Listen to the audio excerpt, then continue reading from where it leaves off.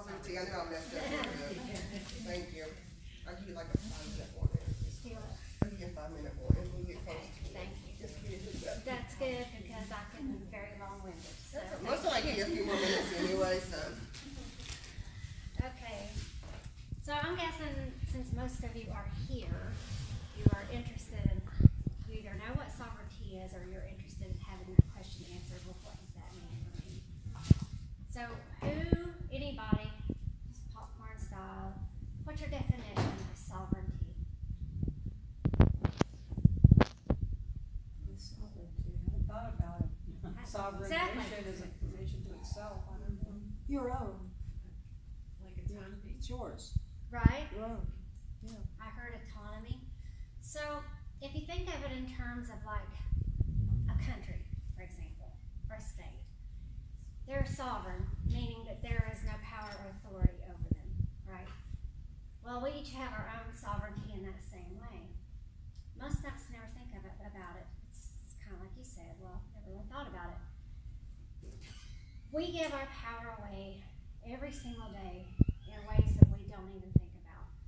Every time you pick up your phone, for example, this is just one small example, and you open up an app, you download a new app and you say, I agree to the terms and conditions. How many of you read it? Give your authority away. But it all starts when we're a kid, right? So our own authority over ourselves is taken away. We didn't have the right to make our own decisions. We were given all this programming about who we should be, how we should act, how we should respond in the world. None of that's healthy. When we grow up, we have all these toxic beliefs and patterns, right? So to step into your spiritual sovereignty means to a lot of things. For starters, you have to heal all of that trauma. Trauma occurs if you don't believe in other lifetimes or past lifetimes, that's fine, because there's enough trauma that happens to a person in this one lifetime that we have to deal with that can take, I don't know, heal the rest of the lifetime to heal. I'm a shaman. I didn't really introduce myself. My name is Beth, and I'm with SoulFire Alchemy. That's my place of business. And I actually have a studio a couple of miles outside of the old city, so I'm not far. I'm out on the east side of town. I also do a lot of work with the Gratitude Bar and Buckeye Farm, and hopefully a couple of other places that I haven't had the opportunity to really meet with and talk to that, you know, I'd like to branch out and kind of create. I'd like to see, you know, I'm new here. I just moved to Knoxville back August 3rd, so I'm looking for community too. You know, I think we're all here because we kind of look for our soul tribe. We look for other people who have a like mind and are interested in the same things, and we don't talk about the mundane life because we're tired of that mundaneness. We're tired of living in this 3D matrix of go, consume, buy, have children, you know, do what you're supposed to do. Obviously, we stepped outside of that box a long time ago, which is why we're here. And so we look for somebody else that's outside that box. So I'm no different than you guys, and that's why I'm here. And I love the place where I was at, and I really love to discover what the community here is like. So I'm really excited to see what that community is like and to hopefully help create more of it, because I think it's important for us to all sit in a circle and be no power, no hierarchy, that we're sharing power, but we're all each standing in our own power. We're filling up our own vessel, right? So you cannot fill somebody else's cup. You cannot be a healer to someone else. You cannot minister to someone else. You can't cook somebody else a meal. You can't be a caregiver unless this cup is full, this container, your heart, your soul, your spirit, your body, everything, your mind. So that's part of what stepping into your spiritual authority. There's a lot of words you could use instead of sovereignty. I just like the word sovereignty because it embodies everything that it is, right? Sacred witness, sacred hoop. Native Americans use that term, your sacred hoop. But basically, it's putting you in a place where you're not moved, right? So everybody's read that verse in the Bible, I shall not be moved. No, people make fun of it because they don't really understand what it means. But if you're walking around and you're doing your thing in the world and somebody is coming up to you and they're being nasty with you. Or you have somebody coming up to you and they're giving you praises and lavishing you with all of this beautiful stuff, right? They're trying to flatter you, perhaps. You're not moved by that either way, because you know who you are. And you know what your boundaries are. You know what's okay for you. You know, this is me, this is who I am, this is what I will and will not accept in the way of treatment from other people and myself. You're accountable to yourself. You are fully responsible. That's the thing about spiritual sovereignty. This is the part that's not so popular, because it takes the responsibility for who you are and what you say, what you do, how you feel, and what you think in the world. It takes that off of everybody else's shoulders and everything else's shoulders, but that's squarely where it belongs, and that's you. You're responsible for that. So you say, well, yeah, but I had a really crappy childhood. I mean, I had terrible abuse that I went through. There are horrible things that happened to me. And so I can't help but respond to life the way that I do, because I've been through this and it's made me this way. Well, if you're committed to your healing, then you don't want to say that. You want to rewrite that story, because all that is a story. It is a true story. We're not saying that it isn't. But it's one that you can change, because all of us, we're wizards. We're magicians. We have that kind of power over space and time. We can go back in time and say, this happened to this child who was me, or whatever, this 20-year-old, whatever. But I love this person, and I'm going to take responsibility for giving this person the love that it never received. So that's an element, just one element, of going back and healing this trauma. And you're taking the responsibility for all that love that you never received, or whatever it is that you needed, your needs that didn't get met. And you're taking it upon yourself to see to it that those needs get met, that you are filled, you're taken care of, that you're loved, all of that kind of stuff. So, you know, the healing part has to happen first. So you go back and heal that trauma.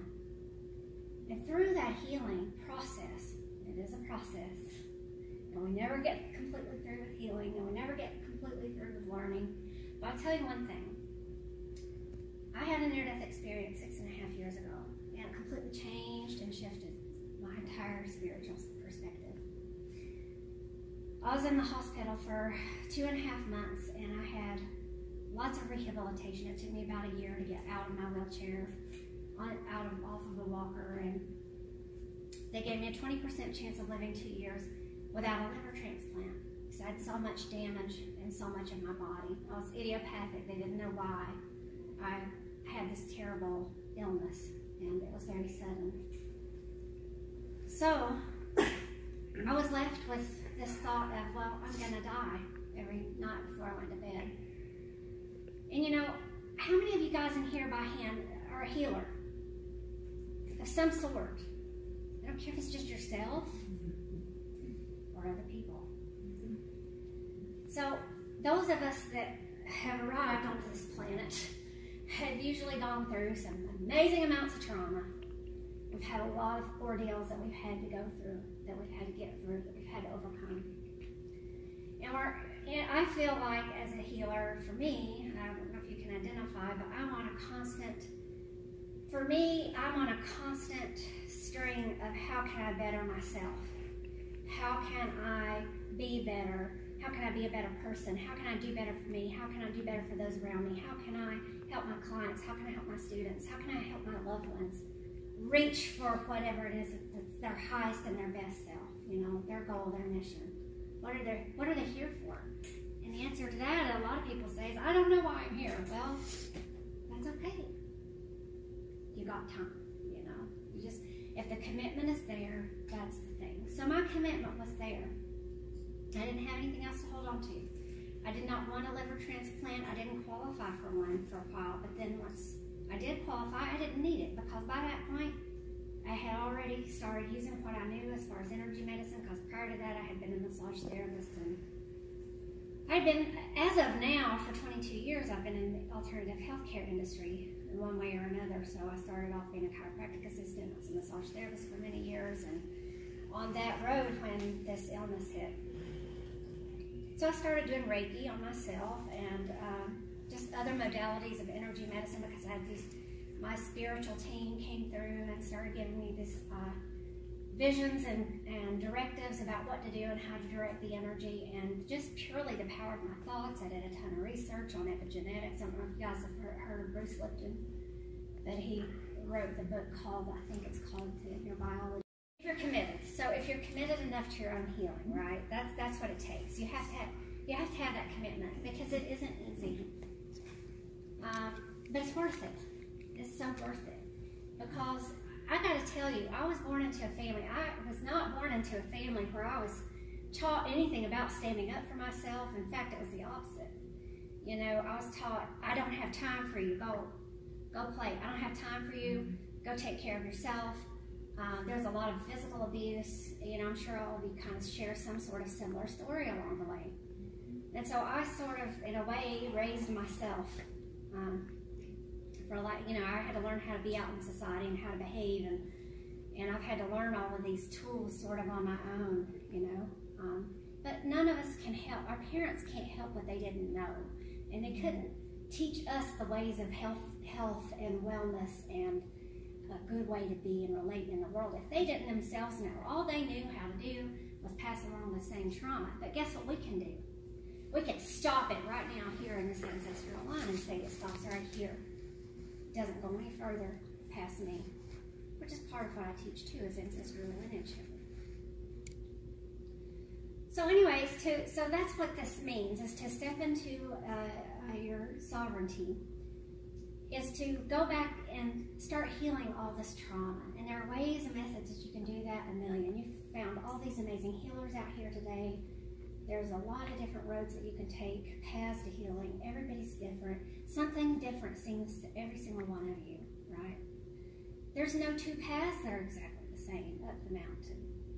All we are is a facilitator of healing. You ultimately are the healer that does your own work. So it doesn't matter if you come to see me for a shamanic energy medicine session, what I call starlight energetics, which is a combination of all of the tools that I have at my disposal as far as energy healing goes, and I fuse those together to make a customized thing for you. Because when you're on my table, your team is with us, all of our teams, right? So we've got cosmic family, we've got spirit guides, we've got animal allies, whatever it is that your belief is, that's what we work with in your higher self and my higher self. So what happens in that energy medicine session is solely dependent on that, and so it's different for everybody. It's different for everybody, but it's pretty potent and pretty powerful. It's transformational work for sure. And so you can go that route. The other route you can go is, you know, I'm a huge advocate of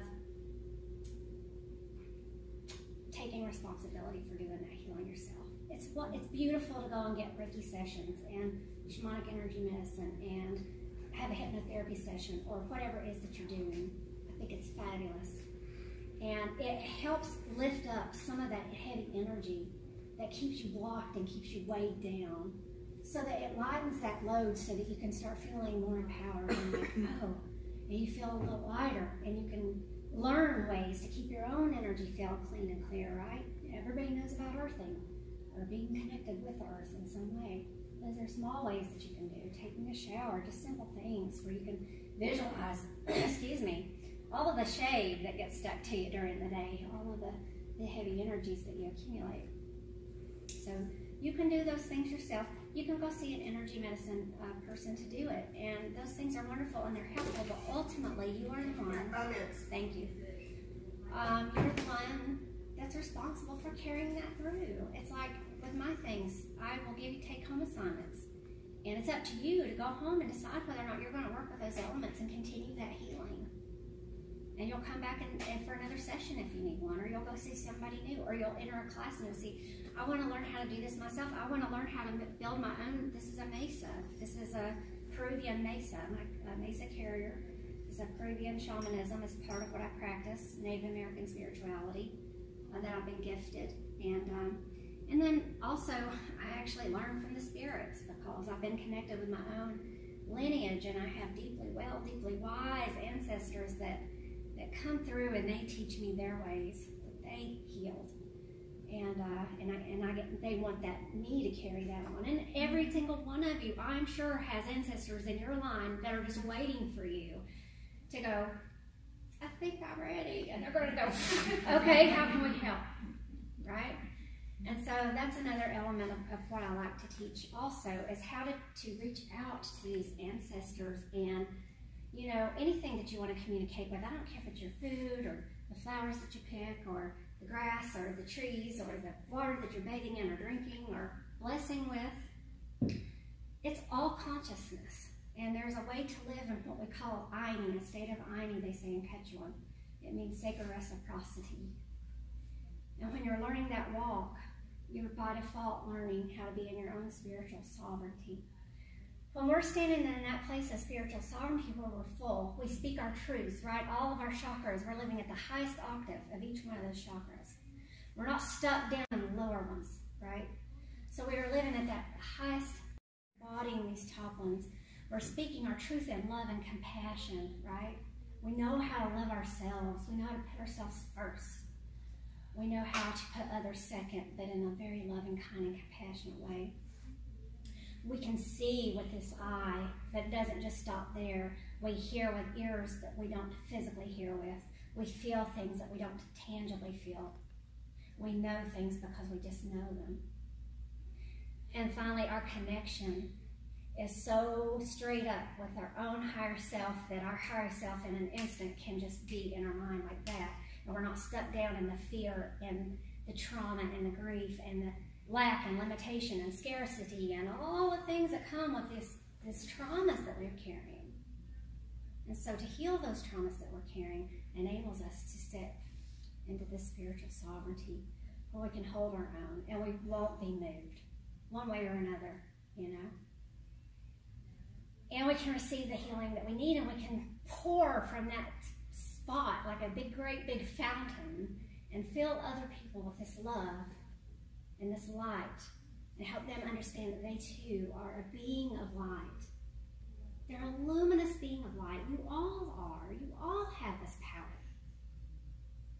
And so my goal is to empower you to understand and know that and take advantage of the tools that come along, put them to work, put them to use. And then if you're not going to go out and teach, or you're not going to start a Reiki practice, or start go and study shamanism or whatever, I don't know, that at least by living by example, people are going to look at you and go, oh, there's just something about her. That Wendy, I don't know what it is about her. And then they'll be going about their lives, and then they'll meet somebody else and they've got that same something. And it'll make them think, and they'll continue, and that'll ripple out. And then they'll start going, I want this too. And one by one, we will change people on this earth. One by one, just by living in our own, standing in our own sacred sovereignty, right? Our own sacred witness. Not being able to be, nobody can manipulate you when you're in that place. You have no desire to manipulate another. And so that whole rule, do no harm, do unto others as you would have them do unto you, that just is without even thinking. It just becomes as it is. It's just what life is at that point. And everybody around you, they're going to be affected by that. Now, whether positively or negatively in their mind, you might lose a lot of people, because the minute you decide that you're not going to be manipulated, think of all the people in your life that ain't going to like that. Thank you. So, I've got a table, if you want some information, I've got, I'm not doing any readings today or anything, but I am having some classes, so if you guys want to come by, get some information on that. I'm doing a shamanic journeying class. We're doing beginners and intermediate and advanced, and that teaches you, a whole lot about trauma healing and meeting your spirit guides, your animal allies, things like that. And then also we're doing a journey through the chakras, which is you get to build a medicine bundle that's completely about your chakra system and how you can reach that highest octave of all of your chakras. And we'll end that with an Indian despacho ceremony. It's a gratitude ceremony right before Thanksgiving. So check that out too. All this is on Facebook. SoulFire Alchemy. You can find me on Facebook. And my website, soulfirealchemy.org. So super easy to remember. But definitely stop by my booth and let me meet you and shake your hand, give you a hug. And thank you guys so very much for your time.